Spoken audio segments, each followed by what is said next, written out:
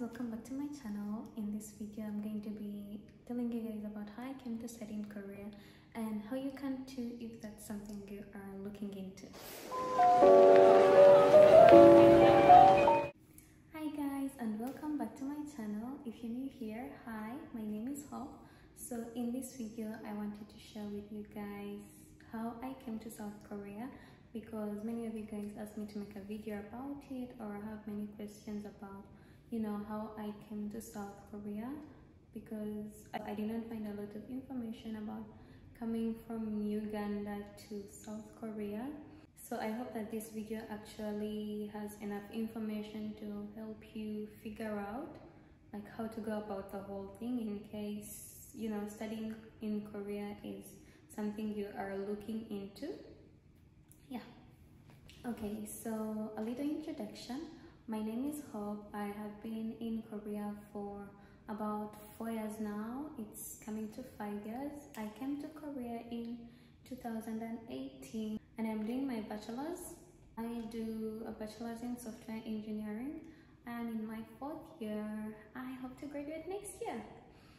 So coming to Korea, I did a language course first.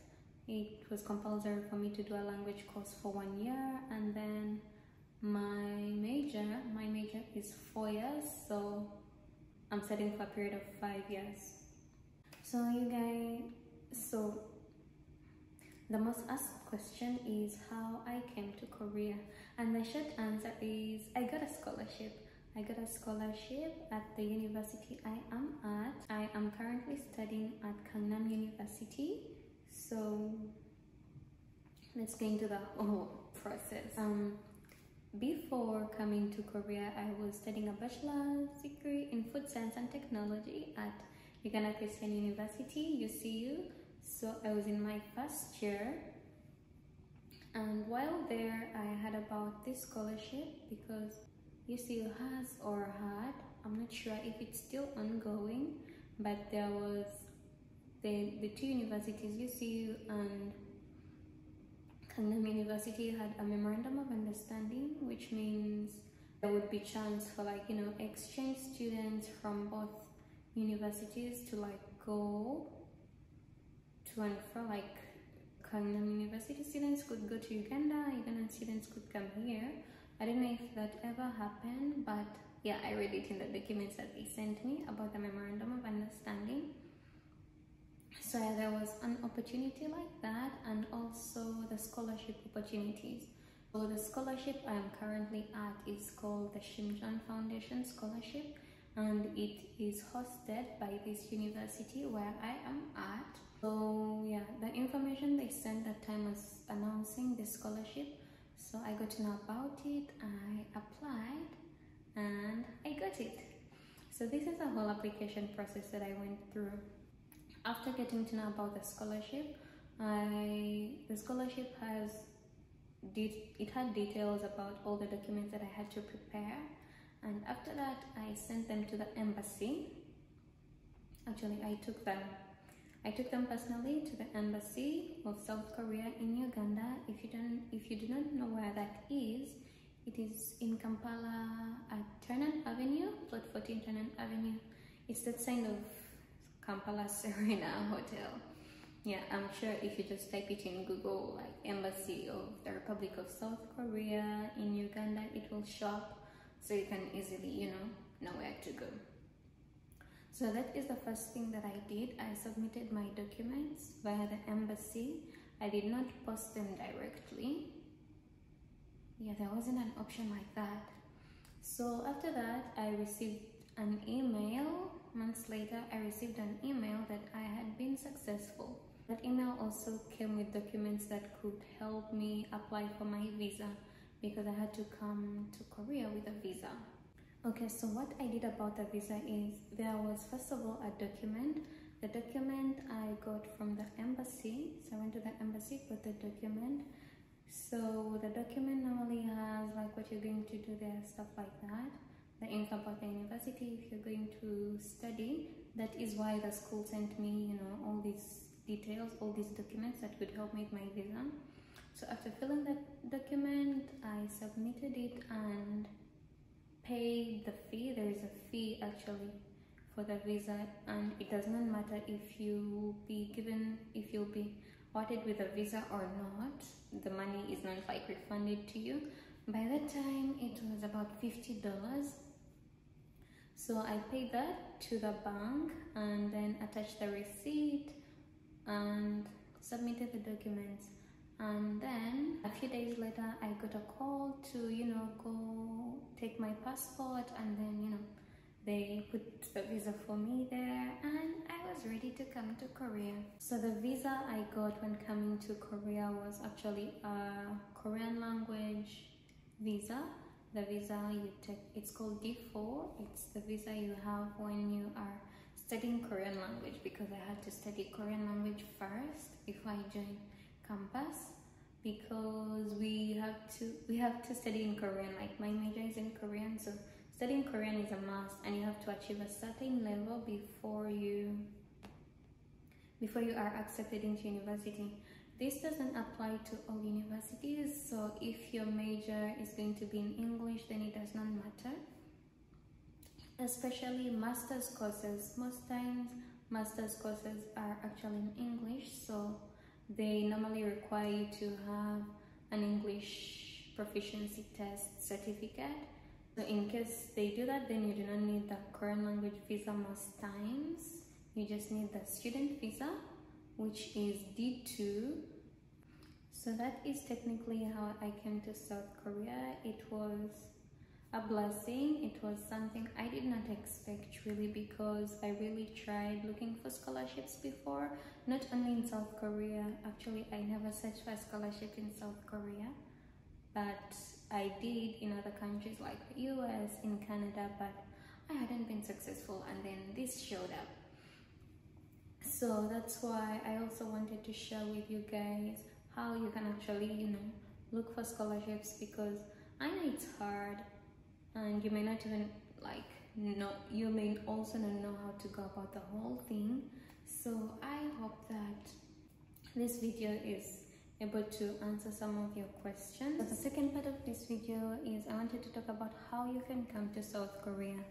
The easiest way you can come to South Korea, especially as a person from Uganda, is coming as a student, because there is not a lot of job opportunities that are readily available, especially if you do not know Korean. I personally haven't met a person before that is working and they hadn't studied here before.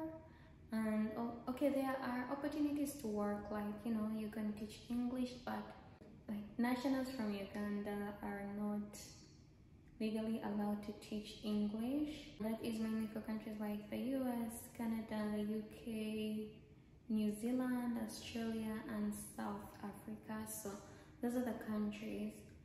So you may not, even if you want to come to Korea to teach English, you may not be able to get a visa for it. The easiest way to come to Korea is coming as a student and then looking for a job after. But we all have different experiences and different lucks. So in case you ever get a job to work in South Korea, I hope you do not think that it is not possible. It may be, but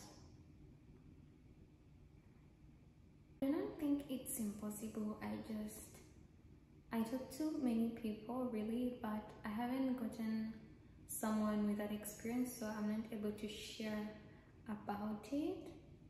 So in case you ever get an opportunity to work in South Korea, I hope you take it.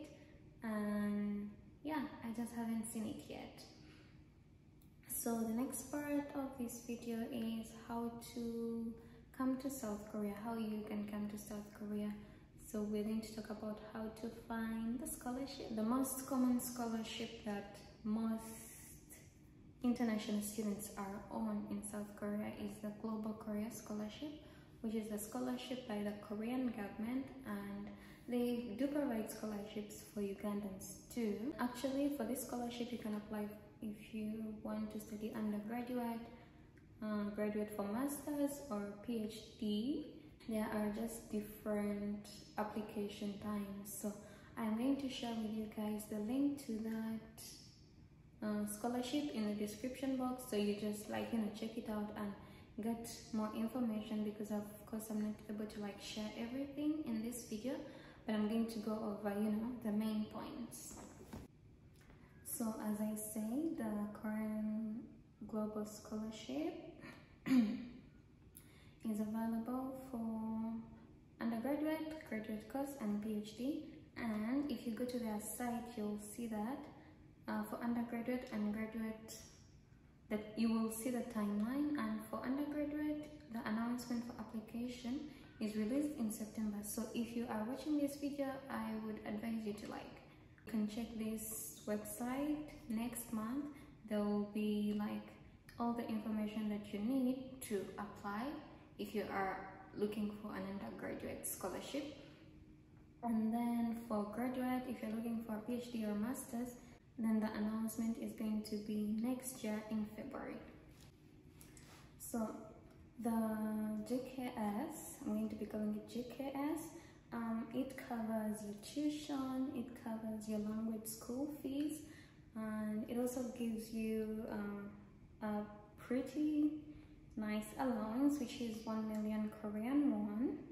It also covers your medical insurance, it covers a lot of things. So if you go to, it also covers your airfare. So if you go to the website, you'll actually see more information about this. So this is the most important thing to note about this scholarship. You can apply, they have 2 tracks via which you can apply. One is the embassy track and one is the university track. So embassy track means you submit all your documents to the embassy, and university track means you send your documents directly to the university in Korea. And what you need to note about the embassy track, and which is, let me say, a pro, is that you can apply to 3 universities. So if you don't get university 1, you can get university 2 or 3. And yeah, you list your, when you get the documents, you list your preferred universities, and they'll use those to give you a slot. Why, if you are admitted to any of those universities, the better. But once you decide to apply for university track, where you send your documents directly to the university, that means you can only apply to only 1 university. That means you go through all the universities where this scholarship is hosted, and the university that you like most is where you apply. That is where you post your documents. You can post your documents, I think, by DHL or FedEx, but you have to make sure you send those documents before the deadline. Yeah, that is the GKS scholarship. I hope you guys can apply for it, and I hope you can get it. So in case you guys are wondering about my scholarship, like the scholarship I'm at, unfortunately I don't think it's open anymore. I don't think they're taking any more students nowadays. It's been a while since we got any new students. I've not seen any information for the past couple of years. I've been wanting to recommend people to apply for it, because it's nice when you have people from the same country at the same school. But yeah, it's no longer available. I do not see any information about applications and stuff. So I would recommend you try the GKS scholarship. Or when in Korea, actually most universities have scholarships for international students. So if you have a university that you are interested in, I would recommend that you go to their specific sites and check them out, check out the page, and check out if they have any scholarships, because some universities do actually have scholarships where they provide tuition and airfare, and they may not provide the visa, but they give you monthly stipend. So that is pretty fair to work with. So I am going to share with you 2 that I found that I know of that you guys can actually apply for. So the first university is Gwangju Institute of Science and Technology, which is, I think, one of Korea's best science universities, like it's good. So you can go to the site and you will find like scholarships that this university hosts. Also link it, you know, in the description box for you guys to try. And so number 2 is called UNIST, which is the Ulsan National Institute of Science and Technology. Yeah, they also give you like full tuition, and they also give you a stipend, which is pretty fair, although it's not like very generous like the GKS scholarship that I talked about earlier. This is also a very good scholarship that, you know, you can try out. So if you are actually not if you aren't in the science and technology and are looking for scholarships in other fields, I know IHWA has scholarships that you can, you know, check out. I'll also put a link in the description to the, you know, university page, because I know it may be hard to find. But if there is any school that you have heard about in Korea that you are interested in and you like, I would advise that you do some research, go onto their homepage and look at what they have to offer in case there is a scholarship. Some schools offer something like 70%, 30% or something of a scholarship. So if you can pay for yourself the remaining percentage, then that is also a good deal. So yeah, it's also possible for you to come to Korea as your own sponsor, just that for that, when you are applying to the embassy for a visa, you may need to show your bank statement that this is the amount of money I have in my bank right now. You have to show that you are able to support yourself for the period of time that you are going to be studying. So that is something you should put in mind before you apply. You have to show a bank statement, you have to have money on your account. Yeah. Also, if you are coming from Uganda, I would recommend that you come with a new passport, you know, the ESC passport, because we do not have an embassy in Korea. So that means if you come with the old passport, though I'm not sure that's possible, but in case you didn't change your passport yet, it's better to, you know, change it first before you come. Otherwise it may, you know, be a bit messy for you, because you may not get time to go back to Uganda, or it may be expensive, you know, stuff happens.